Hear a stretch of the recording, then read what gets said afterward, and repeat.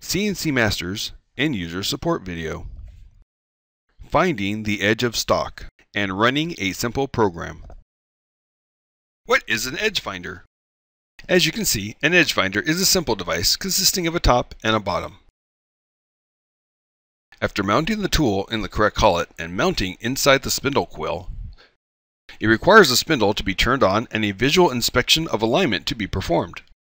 Although this is a perfectly acceptable method and the CNC Master systems can use it, time and accuracy can be lost when the tool is removed and the actual cutter to be used is installed. This process, unfortunately, is for many different machines the only way to find the edge. Most do not have any true manual input capabilities, unlike the CNC Master system. We would prefer to start off with the actual cutter to be used and touch off using a feeler gauge, resulting in no wasted time. After starting the Master software, do a reset control, port on, position the cutter close but without touching the stock on the x-axis. Now disable motors, and using a feeler gauge, hand crank the table in the X direction until the gauge just feels snug.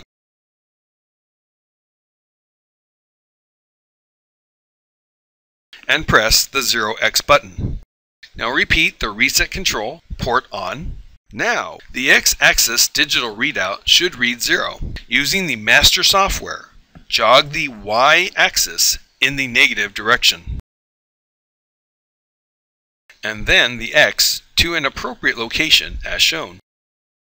Repeat the process for the y-axis. Press reset control, port on, and 0y. Again, using the Master software, jog the cutter to an appropriate location on the top of stock.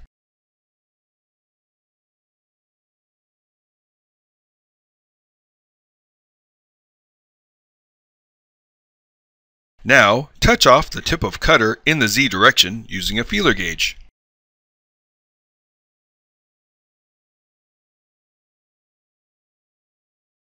Now press reset control, port on, and press the 0Z button, and then press return to 00.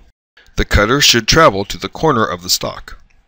The last thing to do is to compensate for the radius of the cutter. To do this, you will use the relative feature. Throughout this exercise, we have used a 1/2 inch cutter, so the radius of this cutter should be 250 thousandths. We now need to remove the radius amount from the cutter's physical position in the X and Y. Start by clicking the relative off button. 4 boxes will appear.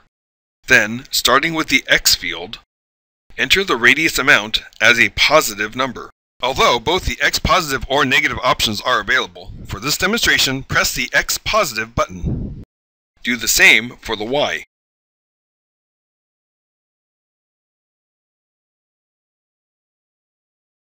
Repress the relative off button. Then, press the 0 all button.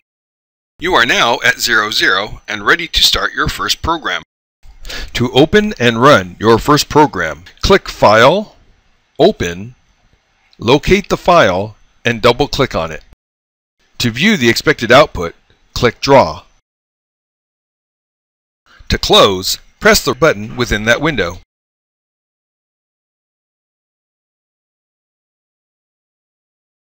Now press Reset Control, port on, make sure all the axes values are 0, and then go.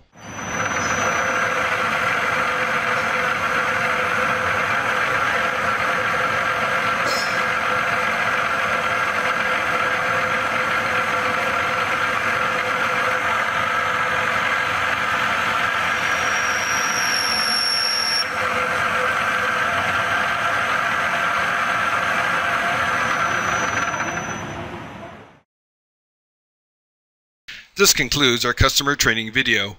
Thank you for watching.